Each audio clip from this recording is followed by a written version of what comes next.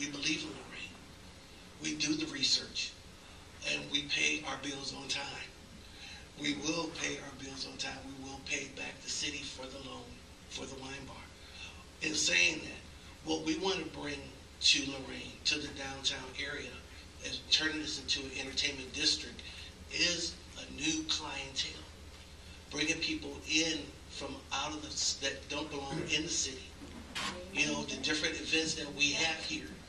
We want to capitalize on that. And just like Mr. Rango stated, there aren't any places for people to go after we have these events.